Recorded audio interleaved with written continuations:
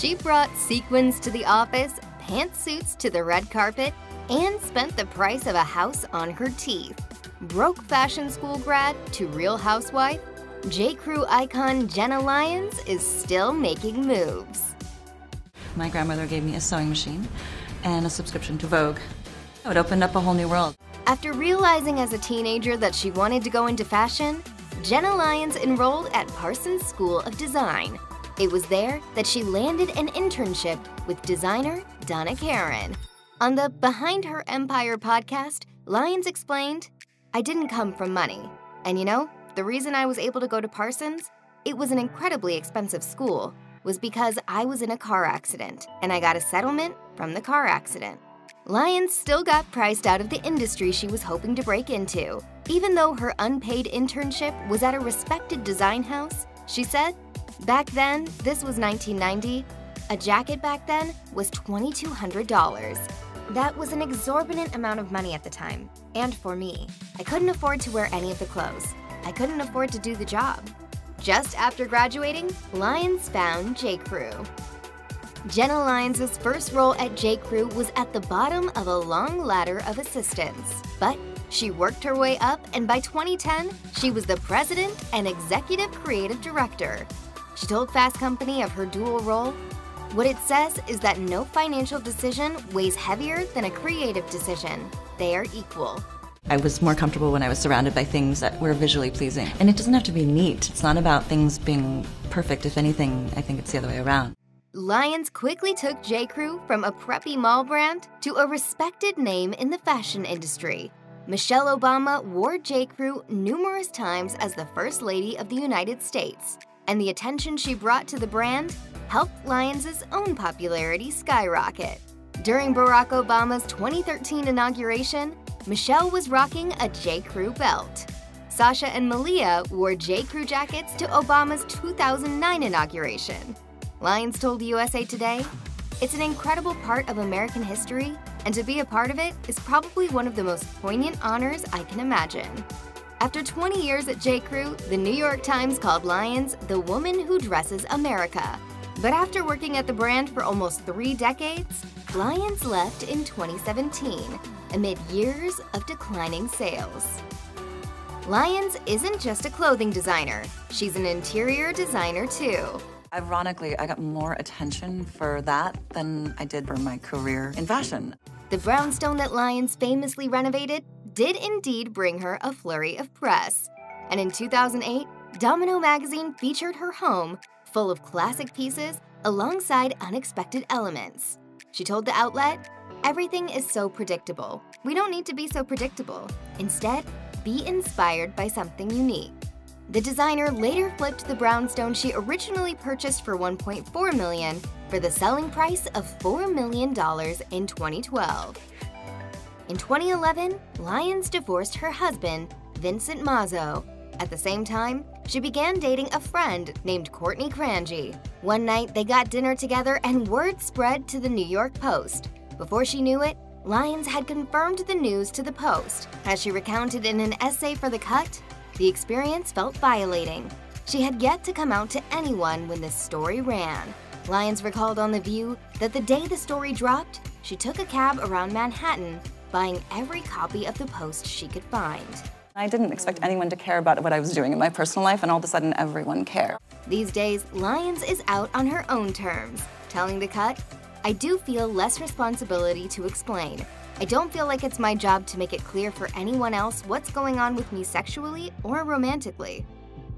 Lyons is no stranger to wedding fashion. When she married Vincent Mazzo in 2002, she designed her own dress. She told New York Magazine that she designed her own dress because there weren't any boutique options that matched her vision.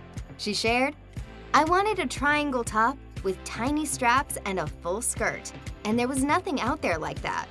More than a decade later, Lyons' fashion as a wedding guest made headlines. She attended the 2014 nuptials of Solange Knowles and Alan Ferguson, turning heads in a feathered ensemble.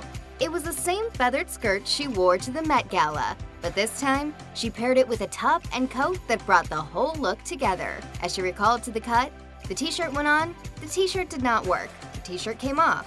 Another shirt went on that didn't work. and then the other shirt that went on, and the coat went on. And then we went out the door. I'm shocked that that outfit got that much attention, because it did not feel like I pulled it together very well.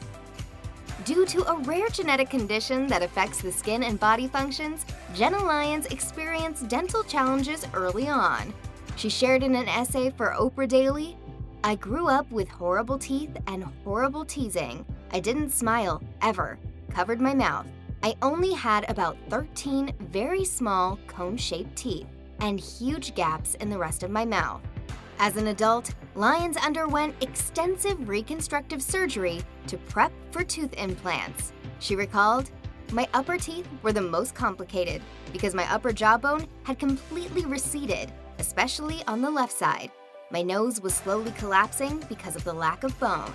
The necessary surgeries have taken longer and been more extensive than she initially prepared for." She added, "I literally could have bought a house with what these teeth cost me, and I still have a way to go." In 2022, she shared on Instagram that her struggles with her teeth were finally nearing the end.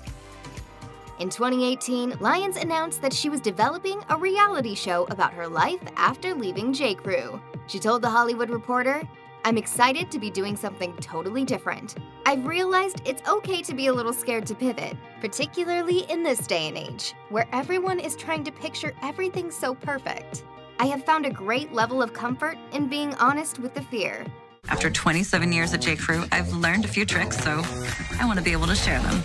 The show materialized 2 years later as Stylish with Jenna Lyons on HBO Max. Lyons was in the early days of launching her own company, and the show revolved around her search for an assistant. As she told Vogue, "I didn't want to fake it or create drama that isn't there, and I wanted to give people real challenges. If I'm going to hire someone, I want to see what they can actually do." Unfortunately, the show wasn't a hit, and it was canceled after just 1 season. Another of the side effects of Lyons' genetic condition was a lack of eyelashes, and she aimed to leverage her lifelong personal experience by launching an eyelash company called Love Scene. She told Harper's Bazaar, "I am keenly aware of how transformative eyelashes can be, and how they can impact how people see themselves, and how others see them. I thought maybe this could be a sweet spot for me." For those of you who don't know, I wear glasses. For those of you who don't know, I don't have any eyelashes. The former J.Crew head's involvement in her beauty company led to a new venture into reality TV. She told the New York Times that bringing Love Scene to a wider audience was a major reason she planned to join the cast of Bravo's The Real Housewives of New York City. My lashes may be fake, but I definitely keep it real. At first, the idea of Jenna Lyons being a cast member on The Real Housewives of New York City was something of a joke. According to the New York Times, a fan photoshopped Lyons' head onto a poster for the show, and the style icon shared it on Instagram. Bravo producer Andy Cohen replied, "You know what? This is a good idea." Cohen told Today that he had several long conversations with Lyons, adding, "Jenna went in for the trust fall, and I'm so glad she did because she is a brilliant Real Housewife." Season 14 of The Real Housewives of New York City premiered in July 2023, with Lyons as the most well-known member of a brand new cast. She discussed being an openly gay Real Housewife, saying that she often heard from young people whose parents were worried that being gay would limit their futures. She told The View she hopes to be an example of someone who succeeded. That, I think, gives a lot of parents who are scared a little bit more confidence. One notorious hallmark of the entire Real Housewives franchise is cast members' willingness to embarrass themselves in front of the cameras, often revealing their personal lives in excruciating detail. But Lyons has chosen to keep many personal details close to the chest. In an early episode from season 14, Lyons was asked by her fellow castmates whether she was dating anyone. She replied that she was indeed seeing someone, but she didn't want to say more. Because I've had so much press, I am very quiet about that, so I'm not sharing that. Later, she dished a little more on the issue, explaining that she was the one who chose a life in the public eye, not her partner. And if someone does not want to be in that with me, then I have to respect that. A few episodes later, however, Lyons confessed to the other Housewives cast members that she was going through a breakup. It seems that Lyons may have needed a little more time in order to warm up to the idea of putting her life out there for fans. In September 2023, after she posted a photo of her girlfriend, photographer Cass Bird, and herself, clearly showing a ring on Lyons' finger, she finally fessed up to Andy Cohen. Well, kind of. You posted a picture and you had a ring. We're just really happy, and she gave me the ring that I wanted.